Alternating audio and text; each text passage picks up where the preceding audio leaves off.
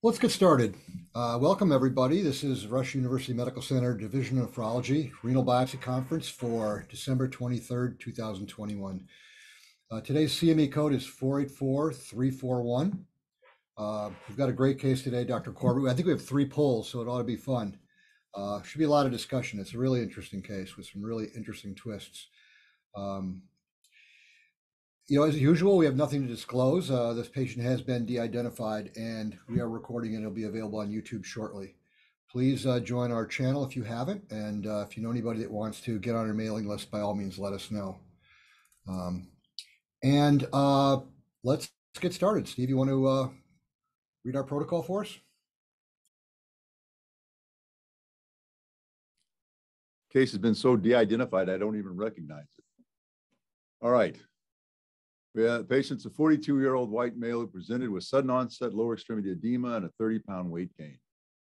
He was found to have nephrotic syndrome with a serum creatinine of 0.87 milligram per deciliter, serum albumin of 1.1, and a 24-hour urine protein of almost 10 grams. The review of systems was really the weight gain and lower extremity edema.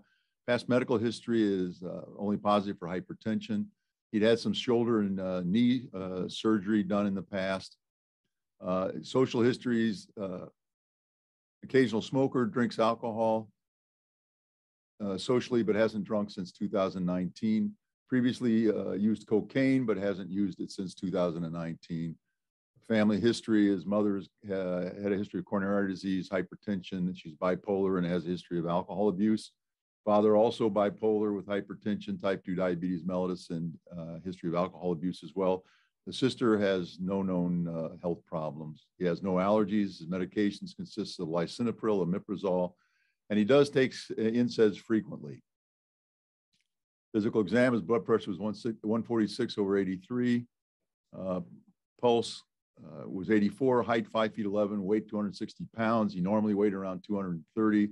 Physical exam was remarkable for 4+ edema to the thighs, had no adenopathy or evidence of joint inflammation or rashes, no hepatosplenomegaly, and the remainder of the exam was really normal. Laboratory data at the time of the biopsy, his sodium was 136, potassium 47, chloride 105, bicarb 26, BUN 22, creatinine 0.7. Who keeps moving the marker? Glucose 95, calcium 7.8, total bilirubin 0.2, AST 52, ALT 43, and the alk phos was 42. Albumin was 1.1, total protein of 4.6, cholesterol 438, triglycerides elevated at 210, HDL was 97, and his LDL was 298. White count was 10,500 with a normal differential. Hemoglobin was 15.5. MCV was normal, and his platelet count was normal. His urinalysis had a specific gravity of 1020, 4+ protein, moderate blood, but only 1 to 2 red cells per high power field with no CAS noted. 24-hour urine had 9.9 grams, as already stated, and the urine protein creatinine ratio was about 6 grams. He had a serologic evaluation, including quantitative immunoglobulins, free light chain, kappa-lambda ratio, serum immunofixation, complement levels, ANA, rheumatoid factor, Hep B antigen antibody, Hep C antibody, RPR, and HIV, all of which were normal or negative. And as usual, the PLA2R antibody was pending. CT of the abdomen and pelvis was done with IV contrast, had normal kidneys. The liver was noted to have a fatty infiltration, but was otherwise unremarkable. He had mild thickening noticed around or mass-like effect around the greater curvature of the stomach, but they couldn't say much more about it because the stomach was kind of collapsed. A small amount of ascites and a right pleural effusion was noted, and he had a renal biopsy performed the next day or so. Anybody have any questions for Dr. Corbett? Good. Well, Casey, you want to walk us through this case? Yeah, I mean, this is a pretty typical presentation for minimal change disease. Sudden onset, very nephrotic, very high albumin, very high lipid levels. I suspect those CT findings are probably just from the patient being anasarchic and having both ascites and pleural effusion. So that's probably that. Hopefully this isn't anything malignant. Other things outside, I think my top three will be minimal change, just the way this presented. PLA2R is pending, so membranous, whether this could be from a malignancy or primary membranous, is on the differential, again, less likely. Serologic workup is negative. He's Caucasian. You could still get FSGS, but I feel like it's less common. But you know, if you do have FSGS, this would be consistent with a tip lesion, which would act a little bit more like minimal change disease. Could be collapsing FSGS that could present this rapidly in onset. So I'm going to go with minimal change as my number 1, 2, and 3, and then after that it would be membranous and FSGS. It seems like systemic diseases have, based on serologies and evaluation of paraproteins, have been excluded, although we can sometimes get surprised, and the kidney would be the first manifestation. I'm going to go with minimal change. Sounds good. How do you feel about the non-steroidal history? You think that's enough to be related? Yeah, I mean, it can be. You know, it's, yeah, I mean, it says on a regular basis. So of course, that's one of the common causes of secondary minimal change disease. So that's definitely on the differential. Does it bother you that there's no AKI with it? I mean, you know, sometimes it accompanies AKI and interstitial nephritis. Does that bother you at all? No. I mean, if it was present, I guess that would be noted. But the fact that it's not there doesn't really exclude minimal change. It doesn't really also bother me at all. Steve, I have a question for you. I forgot to ask earlier.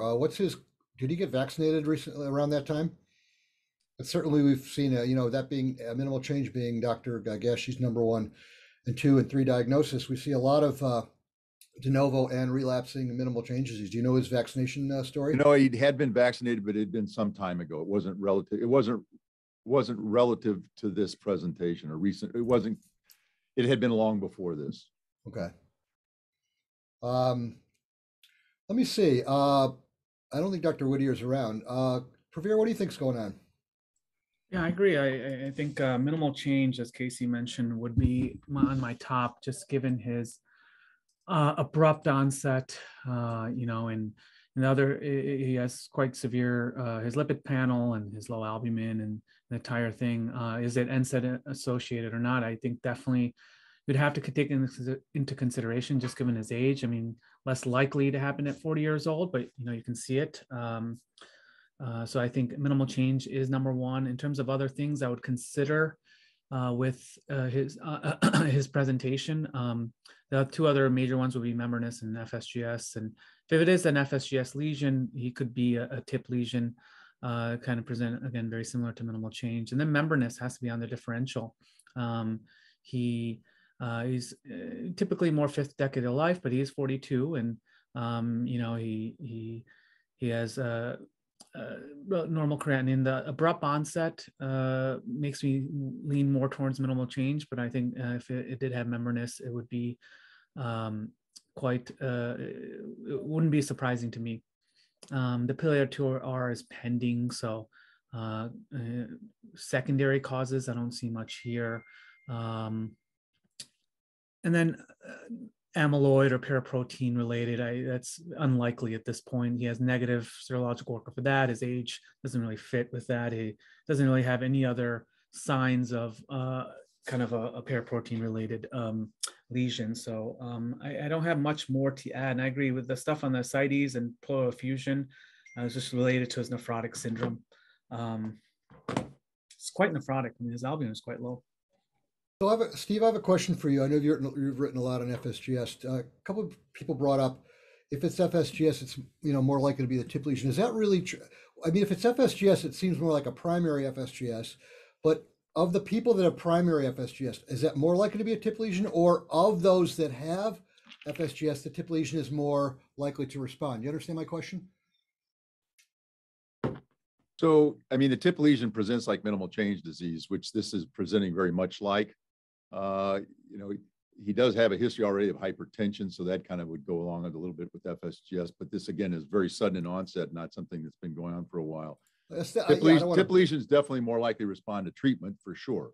But and especially, is the acute presentation of nephrotic syndrome and of FSGS, is that more like, I know they respond more, is it more like predictive of a tip lesion? That's no, what I'm getting at. we could, I mean, we saw NOS that presented that way as well. Okay, And that's kind of what I was getting at. collapsing will present that way too. Yeah, good, I mean, okay, all right. but it's just that there are other features, you know, with collapsing for sure, usually the creatinine wouldn't be 0.7, it'd usually Yeah. be higher. Anyway. Yeah, Dr. Glassick, what do you think's going on? Well, I would agree. This certainly looks like minimal change disease. With the history of non-steroidals, I would certainly pay attention to that, particularly if the non-steroidals are of the keto variety, ketorolac, because those varieties have a greater propensity to produce a lead like minimal change disease. My question for the clinicians would be, would you wait until the PLA2R antibody has returned before you do the biopsy? Because if it is positive, you have to ask whether a treatment without a biopsy would be appropriate. I agree that it's not likely to be positive. That's low down on the differential. Would you wait to biopsy until the PLA2R antibody test is available? Wow, that's a really good question, because it's a you know, it's a moving target, and the target keeps moving as every week goes by. The target keeps moving towards exactly what you're saying, that if you have a significant, you know, PLA2R positive, that you could probably just assume that it's membranous. The caveat here being he's so nephrotic, it really seems like minimal change, but I think the specificity is awfully good if it's positive. I don't know. Has anybody in this group had that situation where they've treated based on, you know, on a PLA2R yet and not biopsied? I mean, I think we're ready to, but has anybody done that? No, I haven't per se, but I also, I'll let everybody else answer, but I've got a follow-up for Dr. Glassick as well, once everybody says whether they've done it or not. Yeah, I mean, Well, the reason I ask this is that a kidney biopsy is going to delay the ability to treat this patient with anticoagulants. And with a serum albumin of 1.1 and a membranous nephropathy, this patient needs anticoagulation right away. So my question is Dr. Glassick, is, you know, whenever I read these articles about using PLA2R as a, you know, as a way to basically diagnose membranous without doing a biopsy, which I think is an interesting concept, they always say after you've ruled out secondary causes. Mm-hmm. And so I guess the question is, they've done a fairly good serologic evaluation. Would you pursue a malignancy evaluation in this guy to rule out secondary malignancy before you would go ahead and just empirically treat based on the PLA2R? Because there are patients who have malignancies. She doesn't have any a history that's compatible with it. I think this patient, if he were to have a positive PLA2R, would be a candidate for treatment without biopsy. Okay. And treatment would consist of anticoagulation and rituximab.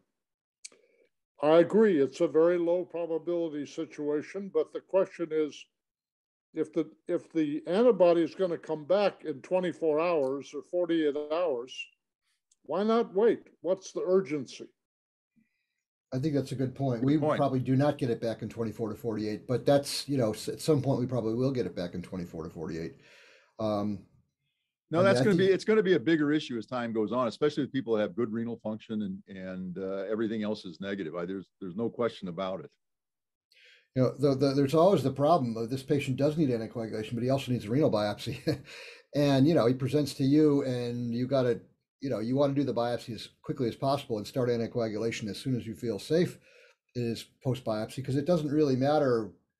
I mean, some lesions may be more hypercoagulable than others. We believe membranous might have more likely to have a thrombosis, but I think with this albumin, it kind of doesn't really matter. You're going to want to anticoagulate this guy, but you also have to do a safe biopsy. And, you know, that's tough. I'm looking in the chat board. So would you anticoagulate? Of course, despite biopsy. Yeah, but you have to time it right. And we don't need to really go into the timing, but and question two, if you believe in the overfill hypothesis of nephrotic syndrome, would one start an ENaC blockade up front? Well, The idea there is that the sodium is the kidney is a primary salt retainer in nephrotic syndrome, and it has to do with proteinuria, stimulating the ENaC channel. And that's not an unreasonable thing to do, but it really is not part of the that's a nephrotic syndrome treatment. I have not personally, even though I'm aware of that literature, I haven't really acted as much on that to see if blocking ENaC how much that will help the sodium retention. Number 3, would you start empirically with steroid before the biopsy? Well, that's not crazy, but if it turns out it's PLA2R positive, steroids are probably not a primary treatment for PLA2R positive membranous. But would a few days of steroids hurt? Probably not either. You could always stop it. You'd be a few days ahead on if it was minimal change. Certainly, we've done that. We've started steroids immediately if we think we've got an RPGN. I haven't always done that with this, but that in my personal opinion, that's not a unreasonable thing in some patients. If you really think you've got minimal change and they're very nephrotic, get a few days ahead of it. I think the important thing here is really, anticoagulation shouldn't be delayed. That's probably important.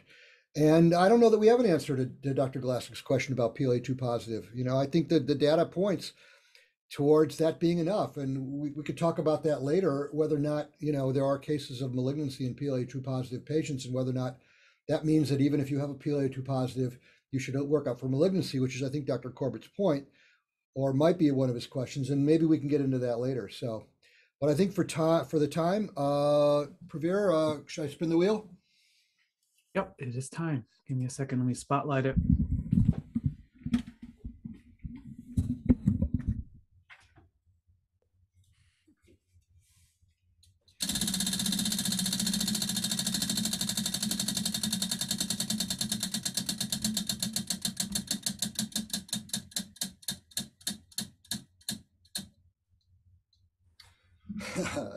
As Asim predicted, it would go on him. He predicted this on rounds, and indeed he was right. Asim? Yep, I'm here. Asim. This may be Asim's last read, but it may not be because it seems to like him. But maybe we can just keep him on just cause. Keep him on the wheel because he does such a great job. Yeah. All right, Asim. Okay, I'm going to give you control in a second here. Click on the screen. All right, go ahead. That's you. Remember, there's a lag. Mm-hmm.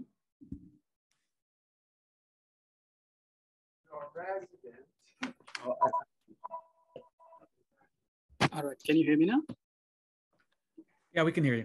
All right, sounds good. So we have a low power trichromostain to look at the fibrosis. I don't really see a lot of bluish staining material, maybe somewhere in the middle. But otherwise, the tubules look pretty back to back. So not a lot of fibrosis, maybe less than 10%, which would be probably expected with such a low creatinine and normal creatinine as well. Okay, sounds good.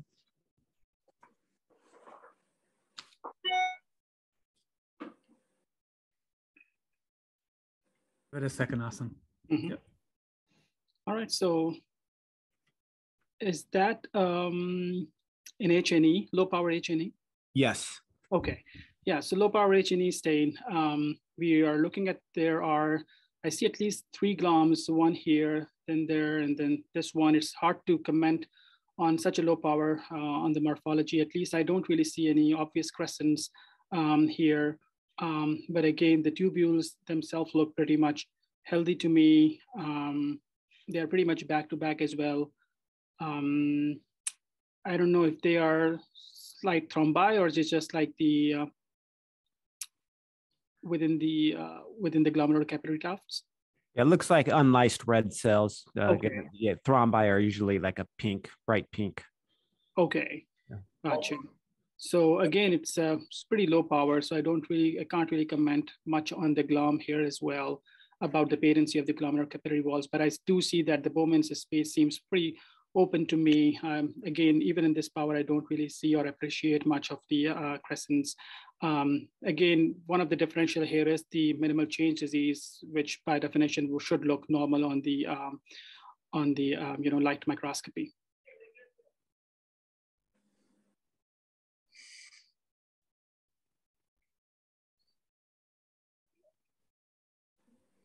Perfect. Next screen.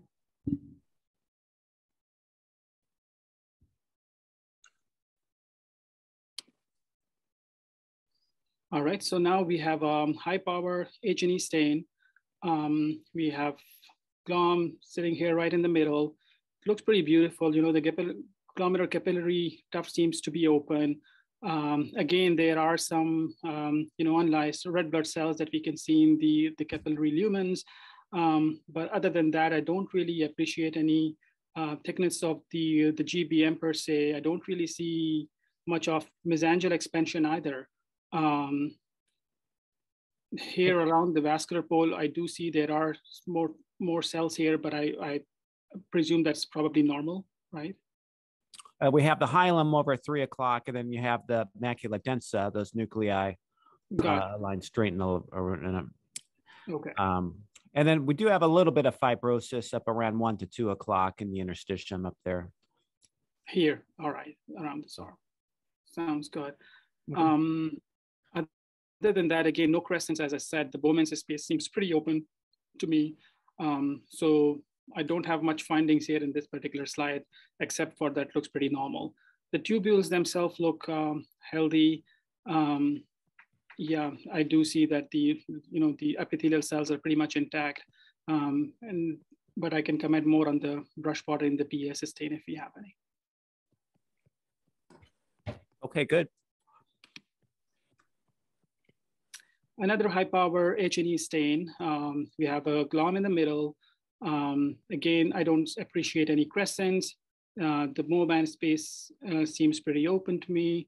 The glomerular capillary, there is some area where there might be some mesangial expansion, but it really doesn't glare out to me. I don't really appreciate focal areas of mesangial hypercellularity either. So this looks to me like another normal GLOM, to be honest, except for some of the lysed RBCs that we see in the glomerular capillaries.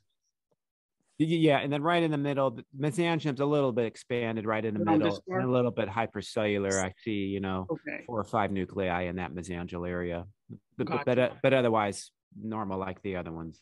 Okay, sounds good. Yeah, and the tubules again look pretty good to me. I don't know if there is some sloughing here. Is that right to say, or is it just the? I'm sorry, stuffing where?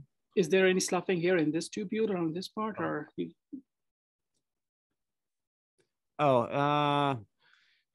It may just be fixation artifact. We'll need to see the PAS stain because the epithelium looks normal thickness, doesn't really look thinned out. Gotcha. Yeah, and as Casey said, it's right on the edge. So okay, sounds good. And then there's the little arterial right over there at 3 o'clock, far edge of the biopsy that looks normal, no hyalinosis. Mm-hmm. Okay.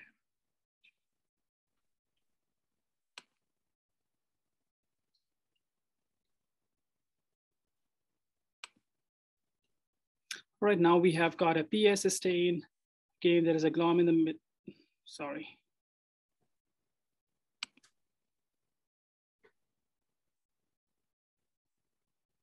Right, so we have a high power PS stain with a GLOM in the middle. Again, the Bowman's space looks pretty open, no obvious crescents here. The glomerular capillary lumens seem pretty open and patent to me as well. Maybe around this area, again, one can say there is some mesangial expansion. I'm trying to see if I can find any areas of hypercellularity, maybe a focal area of hypercellularity around this part where I can see maybe 4 or 5. So the H&E is better for the hypercellularity. Over at 3 o'clock, we have, the hilum. And this is that same GLOM we saw 2 slides ago. I think the mesangium looks pretty normal here. Mm-hmm. Okay. Yeah. That H&E looked pretty much normal. So does this one. All right. The glomerulus. Yeah. Sounds good. Yeah, other than that, again, as I said, this looks pretty normal. Yeah. Not much, obvious. Yeah. Yeah, the tubules have brush borders, and then at 1 and 2 o'clock on the screen, you have a little bit of interstitial fibrosis. You can see those 2 atrophic tubules there, thickened basement membranes. Yeah.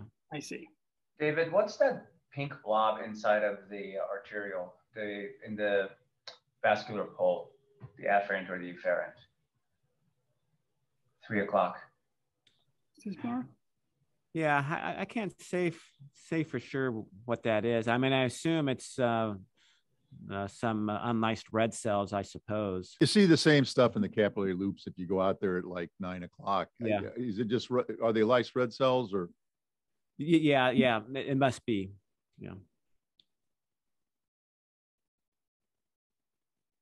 Next.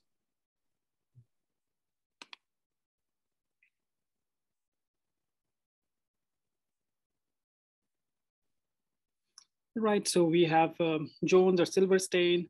We are primarily looking for any holes, ruptures, splits here. I don't really see any of those features here. Yeah, the glomerular capillary wall seems pretty thin to me. They are, again, probably this area. There is some, again, well, I can't really comment on the mesangial cellularity here, but this seems a little expanded to me right in there in the center. Okay. What's your call right now? If you were going to make a call on this biopsy, what lesion do you think it is? I would say it's minimal change. Everything seems to be pretty normal. That would be my first differential here. Yeah, so far. Yeah, no spikes or holes here on the silver stain. Yeah, I don't see any spikes or holes. There's another silver stain coming up too. Okay. I think the next is the immunofluorescence. Is it? Okay, Yeah. so this was the silver. But you're right. No spikes or splits or anything was seen on the silver stain. So next. So not so minimal. Yeah.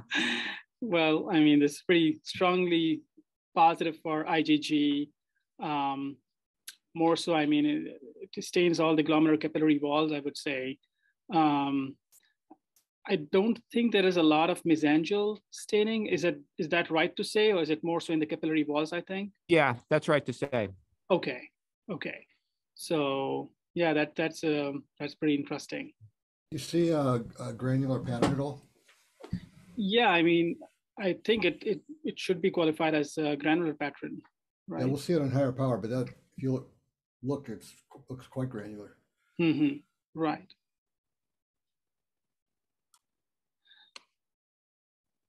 Okay, so both kappa and lambda are staining positive, so that rules out any light chain restriction here. So I wouldn't say there is any component of paraproteinemia based on that. Yep. So on a scale of 0 to 3, the glomeruli contain finely granular capillary wall staining for IgG, which is the most strongly positive at 3+. IgA and IgM are focal, 1+ positive. Gamma and lambda, as we said, it's strongly positive, but for both of them. C1q is also focal positive, and C3 trace. PLA2R is negative, and serum antibodies negative as well. Okay. So next. All right, so we have the EM here. Just to orient ourselves, I would say this is all, I'm tracing all along the glomerular capillary wall. And then here we have the vascular space, and the outside is the Bowman's space. What's glaring out is basically the thickness of the GBM. I mean, it's pretty thick. And I should say probably these are more of, there are intramembranous deposits, and there are some subepithelial deposits as well. All along the GBM, I don't really see much of subendothelial deposits here. It's mostly intramembranous. The foot processes themselves look to be they look pretty intact to me. I don't know if there might be some focal effacement, but otherwise these foot processes seem pretty healthy to me. This is diffusely effaced. Oh, really? Yeah. Okay. Yeah. I'm sorry. I always struggle with the foot processes for some reason, but you'll get a 95 out of 100 for your biopsy read. We're gonna have to have him come back next week until he gets until he gets 100 out of 100. Yeah. So I stay on the wheel. That's fine. Yeah. And even there's some microvillus transformation there, just to the left of the screen. You could here. Yeah. I don't really see the arrow moving around, but yeah. This is diffuse effacement. Okay.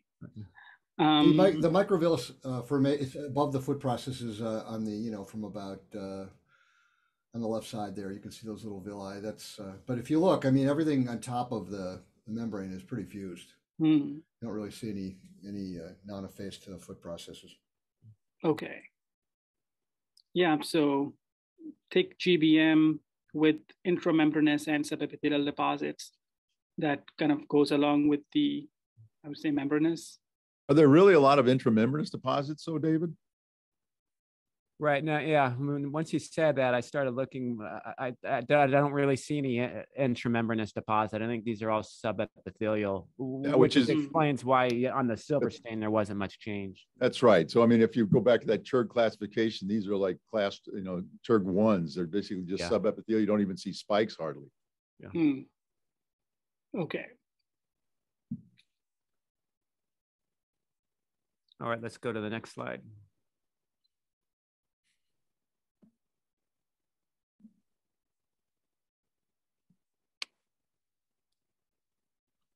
Here, awesome. I can do it. Give me a second, okay? There we go. This is the last EM. Just give it a second. There you go. All right. So another EM, this would be the vascular space. Outside is the Bowman's space. Again, looking at the glomerular capillary wall, there are subepithelial deposits here along this area, which kind of goes all along the capillary wall. Then here is the right there is the mesangial notch. So it's going over the mesangial area there. Yeah. Here, right? This is the mesangial area. Yeah. And then now I would say again, there is effacement of the foot processes. So pretty much redeemed yourself.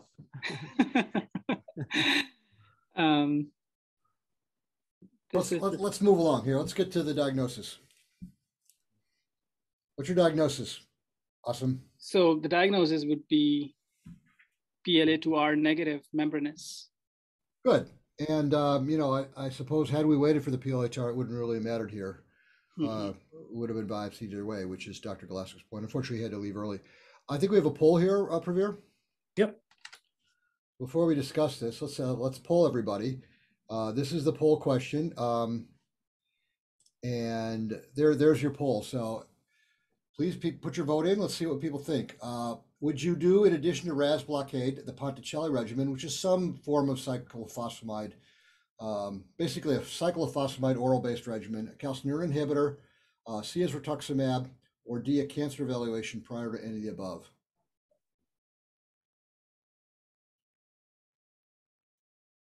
Come on, people, vote. We've got 34 people. I want a minimum of 50% there. We're 50% there. Oh, I see 12 of 25. Okay. A couple more votes. Well, this is really interesting. Okay. We can lock that up. So about a third said rituximab, and about 2/3 said a cancer evaluation prior to any of the above. Bill, are you on? Dr. Whittier? He's on, but I don't think he said he won't be able to talk. Oh, okay, that's fine. I'm sorry, Bill, I missed that. Casey, what would you do here? A, B, C, or D? I would definitely do D. I would not immunosuppress unless I know. I mean, Rituxan is part of a lot of these chemo regimens, but if this is a solid tumor, the guy's a smoker, I would definitely do a cancer screening before I put this guy on any kind of an immunosuppression.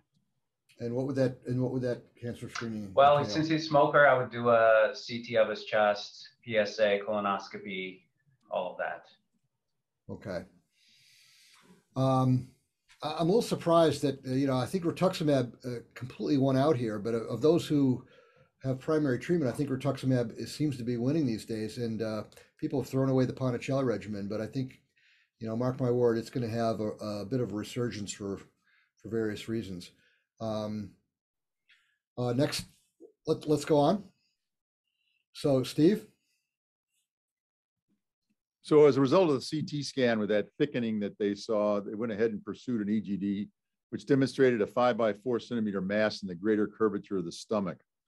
They biopsied this, and it was actually found to be a schwannoma, which is in general a benign Schwann cell tumor. I think the next slide shows the tumor. I don't know, David, if you want to describe the cells. Yeah, so we have a spindle cell neoplasm. You could see, in the center, the nuclei are elongated and kind of cigar shaped. And there's no significant cytological atypia. And the nuclei are kind of arranged. It's called a palisading pattern. And this is all classic for a schwannoma. Okay. I think we have another poll. Is that right, Pravir? Okay, so poll number 2. What would you do now? Would you now give the Ponticelli regimen? Would you now give calcineurin inhibitors? Would you now do rituximab, or would you do a partial gastrectomy?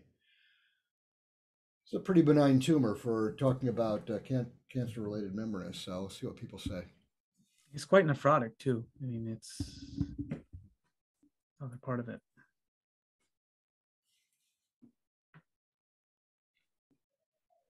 Come on, a few more people. Perfect. Great. So it's pretty close to before. A little more rituximab, a little less partial gastrectomy. We've got 53% partial gastrectomy. They want to see if the tumor is related. Third, they're sticking with the rituximab, and we've got a couple. We got a Ponticelli and a single Ponticelli and a single CNI. You're able to convince someone. Yeah, maybe I threw them off with my Ponticelli Renaissance. No pun intended. Steve, you want to tell us some more? Sure. Why don't we go to the next slide? So, as I think Roger already alluded to, we usually think about these as being carcinoma related as opposed to benign tumors. And at least for me, one of the first big reviews that kind of shone a light on nephrotic syndrome and glomerulopathies associated with cancers was one that Ed Lewis did along with one of the former fellows who then was who became an attending, and they published this editorial in 1977. Can I control this now, or Pravir, are you doing it? I can give you control. Give me a second. Go ahead. Click. And so in this, as you can see here, they looked at minimal change, membranous, MPG, and an amyloid. Next slide. And it was one of the ones that really kind of pointed out that minimal change was associated with Hodgkin's disease, at least in many cases. And next slide. And in membranous, it was associated with certain carcinomas. The one thing that I didn't realize until I went back and looked at this paper was that benign tumors had been associated with some of these lesions. And actually 2 of the 3 that they had pathology on had membranous. Because in the past, again, I was always under the impression that these were always carcinomas. And in general, I didn't think hematologic malignancies would be associated with a membranous lesion either, but it can be. So benign tumors, at least in their series, and I wasn't able to find any reference to what the tumors were, at least could be associated with a membranous. Next. So we kind of went through when this case came around, just did a quick literature search to see what there was associated with schwannomas. And sure enough, this is one from Boston. Helmut Rinke was the pathologist, where they found a duodenal schwannoma associated with membranous. It was a 69-year-old male who presented with nephrotic syndrome. Creatinine was normal, albumin was low, had proteinuria of 3.5 grams, was PLA2R negative, like our case. The stain, as you can see in the right lower corner, was also negative on the biopsy, in addition to the antibody being negative in the serum. A secondary evaluation had been done, which was negative.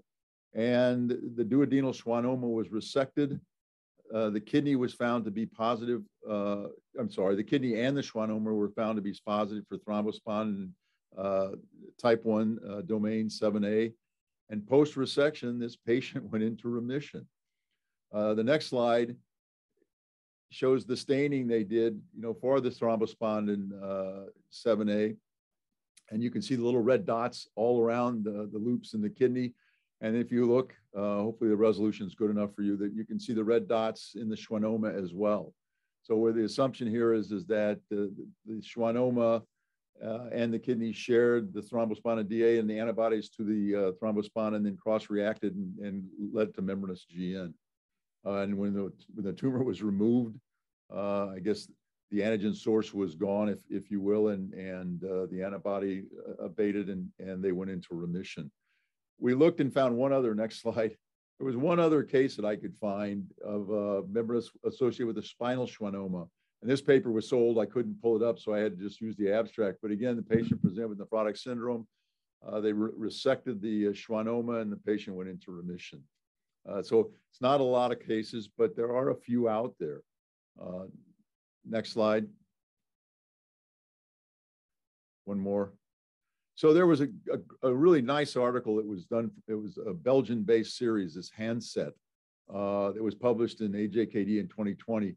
And Cynthia Nass, who's a nephropathologist at Cedars-Sinai, who's excellent. I think actually her editorial was better than even the article. And basically what they looked at was 177 patients with membranous, of whom 66% with PLA2R positive, 3% were thrombospondin 7A positive, and you can see the rest. Nell was 1.2%. And what they found was that 50% of the 6 patients that had thrombospondin 7A had malignancies associated with them. In one of them, they were able to find thrombospondin staining positive in the malignancy as well as in the kidney. And in 2 of the 3, when they treated malignancy, they actually had improvement, if not remission, of the proteinuria. What I found interesting was they also found 12% of the PLA2R antibody positive patients as having malignancy as well. Whether it was just serendipitous or whether they're related, they didn't get into much more about those patients, but percentage of them actually had hematologic. In the supplement, it told the various types of malignancies they had, and a number of them actually had hematologic malignancies. Then you can see with exostocin, the malignancies were much less.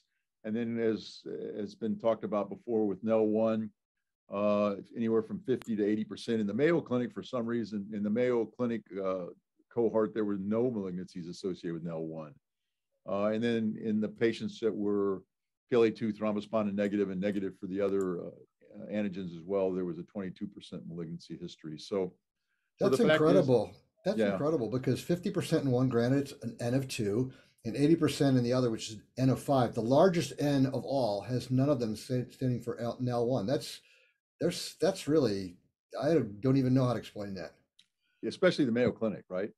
Yeah, exactly. I don't either. I don't either. But this whole idea, and people have talked about that. We've talked about at this conference before. Thrombospondin has been found in gallbladder tumors that it's thought to be the stimulus for the antibody that then leads to membranous in these patients. So I think it's just kind of an interesting possibility in our patient. Again, the tissue that we had, this was an outside biopsy. There was no tissue left because we had talked to the people down at Arcana who were going to do the staining for us. But there was nothing in the block left to stain, so we weren't able to really pursue that. Next slide. So interestingly enough, due to the severe nephrosis, they were leery to go right to doing a partial gastrectomy on the guy, because that was kind of the recommendation we made as a second opinion. So they wanted to start treating empirically. And again, there aren't that many cases of schwannoma, so it's hard to know whether this is, in this guy's case, it's just a serendipitous finding, or if it's causal or not. But they put him on prednisone and cyclophosphamide along with lisinopril. But 5 months later, despite immunosuppressive therapy, his creatinine or his proteinuria was still 60, in fact higher, 16 grams of albumin down to 1.1. The prednisone was discontinued. He remained on oral cyclophosphamide and valsartan, and then underwent a partial gastrectomy, removing the schwannoma.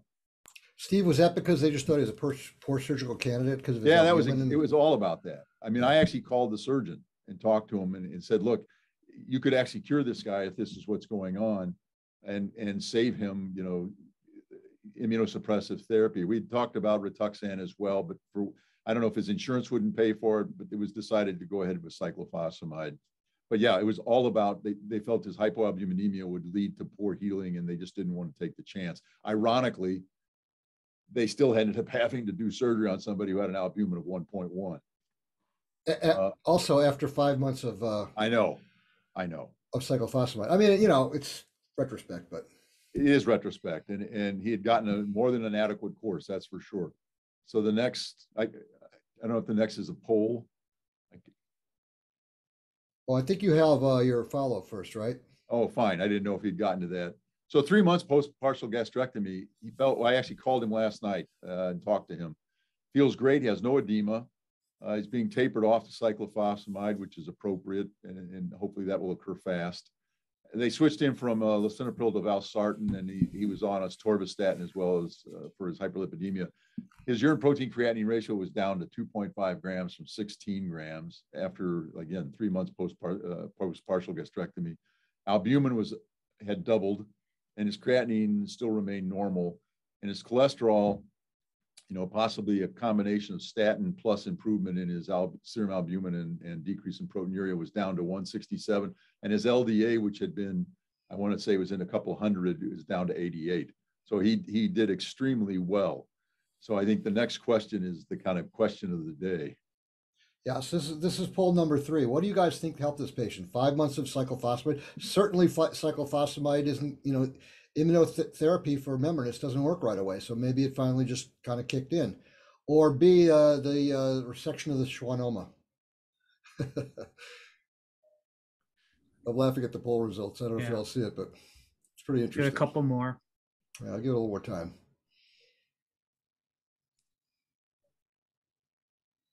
Come on, a couple more votes. There we go. Perfect.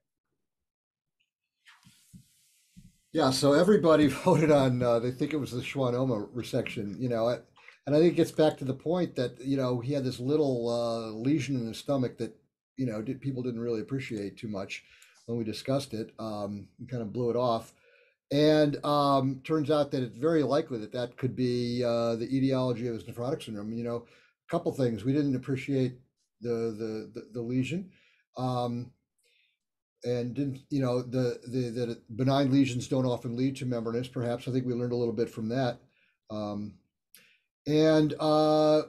know, I think Steve made a great point, because he showed a case basically identical to this, who had a schwannoma, was resected, nephrotic syndrome went away, and more importantly, they determined thrombus bonded both in the tumor and the glomerulus. So Steve, were we able to get any secondary staining on this biopsy? No, I mean, unfortunately, like I said, there was nothing, there was no tissue left in the paraffin block to send. And I have to admit, we didn't, the indirect way of doing this would have been to send the pathology from the schwannoma, I guess, down to have them look at that, because that could have been stained too. And we didn't do that. Yeah. We tried to do the kidney. Yeah, that would be nice. Yeah, it'd be nice if you could, if that was the case. Casey said pronase digestion, but that's assumption that you've still got a block. Now, I don't know if that you could do pronase on a slide that's already been processed. I don't know about that. We always hear about sending them the block and then they recut it and everything. Dick, do you, Dr. Glassick, I see you're back. Do you know if somebody, you don't have a paraffin block, but you've got some slides that were previously stained? Can you do any special staining on that, or is it, if it's already been processed, you can't really go back?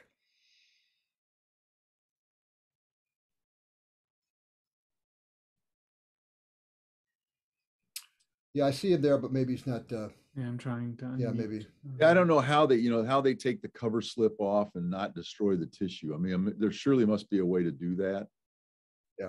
Well, it's regardless. I mean, that would have been interesting if there's any way you could tell, because I mean, it's a great report. Unfortunately, somebody's already trumped you on it, and they've done it in such a nice way. But you know, now we've got 2 cases of maybe schwannoma related. Like I say, indirectly, one way to do it is I would assume there was plenty of tissue from the partial gastrectomy, which could, if there's still some, I'm sure they still have the block on that. We could get that and try and send it down. Because if it was in the schwannoma in this case, just like in the other case, you could kind of extrapolate that maybe that was the case, that was the situation. Yeah, I don't know. I mean, David can find out that we've got a connection with Mayo, and we can find out if there's anything that we have that we could send there. It would be kind of interesting. I don't know that it changes anything. It probably doesn't. I have to agree with the crowd that it was a schwannoma removal, but it's very possible that we always see lag in proteinuria with membranous, and when we can follow PLA2Rs, the PLA2R goes down months before the proteinuria goes down. So it's very possible that he just had a slow response. But I think it's the way he responded to the gastrectomy, or maybe you just want to believe it, but that he that was the treatment. And that was probably the pathophysiology of it all along. I mean, 5 months is a good course of cyclophosphamide. Oh, it's a good course, but yeah, it can take 9 months sometimes before the proteinuria really resolves. So, but I still agree with you. We have to be careful. Yeah, here's maybe. Yeah. It went from 9 to 16, but I'm not arguing with you. I'm just saying it is interesting. Yeah, and I appreciate all the comments in the chat. A lot of people, especially Dr. Reen and Mystery Geisinger Nephrology, who's we need to put a name on that so we can call this person out and not hide under his or her institution. But we really appreciate the thoughts and the input on this. Let's wrap this up. I want to thank everybody. I don't know if we'll be on next week. There's a lot going on here. There's a lot of COVID in Chicago these days. And I want to make a point, after every biopsy conference, I always say, stay safe. It's my good night, good luck equivalent. But, it was getting old after a while because we all thought the pandemic was going away, but it's not going away, and it's coming back with a vengeance. And so I really mean be safe. People need their doctors, so be very careful and try to be available for them. With that, I keep an eye out for next week. We'll let you know, and stay safe.